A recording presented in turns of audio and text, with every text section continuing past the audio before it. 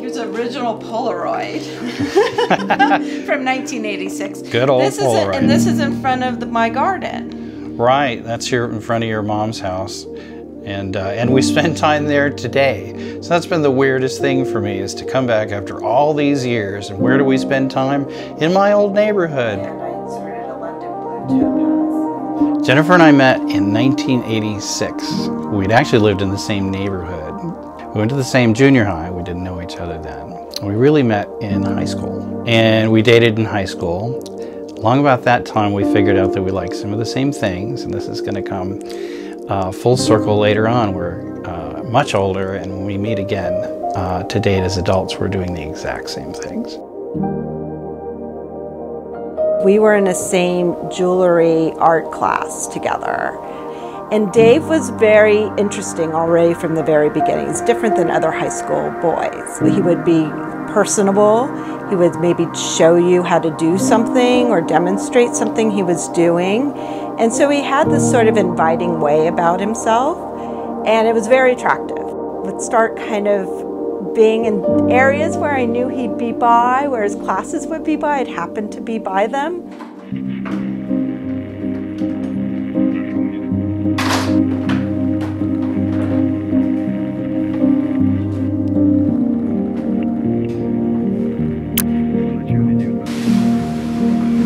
And then I had a very good friend, Jenny, and she finally saw us together, and Dave made some comment, and she said, "Don't you get it? She likes you." This right here, this is the hallway where I remember talking to you for the very first time.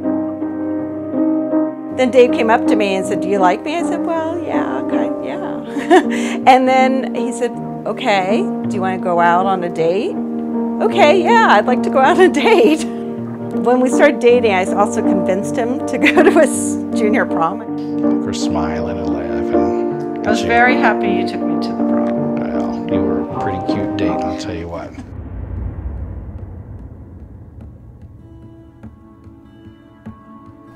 After high school, I went off to the Navy, but I did keep in touch to our high school mentor. So as I started traveling and visiting these great places, I would send postcards back to him. Well, he would share these postcards with Jennifer. So Jennifer, from time to time, got to hear what I was doing and where I was. In 2016, I saw on Facebook that Dave was moving away from Arizona and found a role in the Bay Area. The first thing he wanted to do was join our San Francisco Gem and Mineral Club, which I've been a member for over 25 years.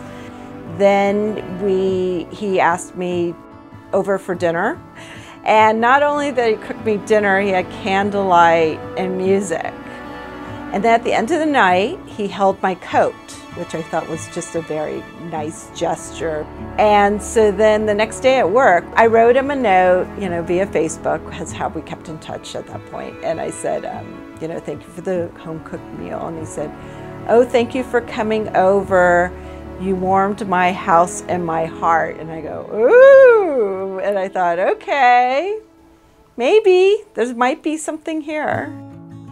It had been pretty clear for some time that the way Jennifer and I lived life together, the way we were spending our time together, and how I felt about her meant that this was going to be my best chance at a great wife, at a great marriage.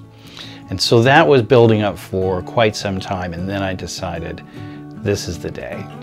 So between deciding that this was the day and actually proposing was less than a day, and decided I needed to make the engagement ring that very day. So I hit the jewelry bench and started to make that ring. It was the hardest piece that I may have ever made. I love to make jewelry and I'm pretty good at it. This piece though, I made every mistake that I've ever made, and I made some of them twice. I burned myself, I ruined some metal, I bent some stuff up. It was the hardest piece that I think I've made for years, and it must have been all the nerves and how meaningful this piece was. So it's done towards the end of the day, and I put it in my pocket, and I get in my car and I drive over to Jennifer's. And I said, "Come on, you need to come for a drive with me." And she'd been having some kind of awful day. And she says, I ordered a pizza. I said, it doesn't matter. Never mind. Ignore that. So we got in the car and I drove down to Ocean Beach. So we walked down towards the water. And before she knows it, I'm down on one knee. And I'm holding up this ring.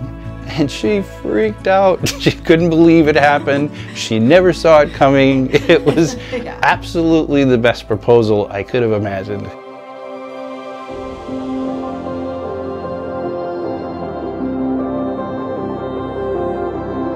I married this guy. I, David, Take you, Jennifer, to be my wife in everlasting faithfulness.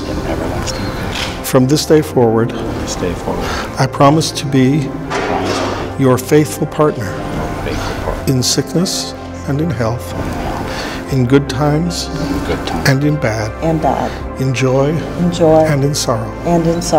I will be your constant friend, as you are mine. I will love you, honor you, uphold and sustain you. This is my solemn vow to you for all the days of my life.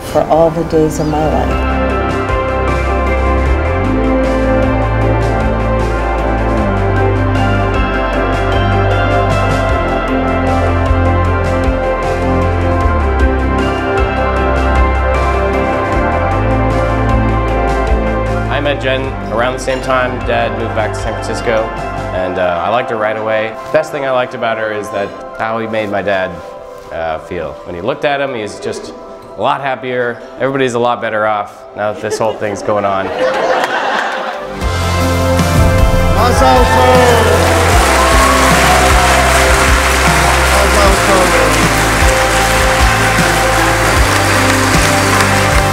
And I'm just so happy to be here to see my cousin grow up over all these years, and I know your dad is looking down right now and he's so proud of the woman that you have become.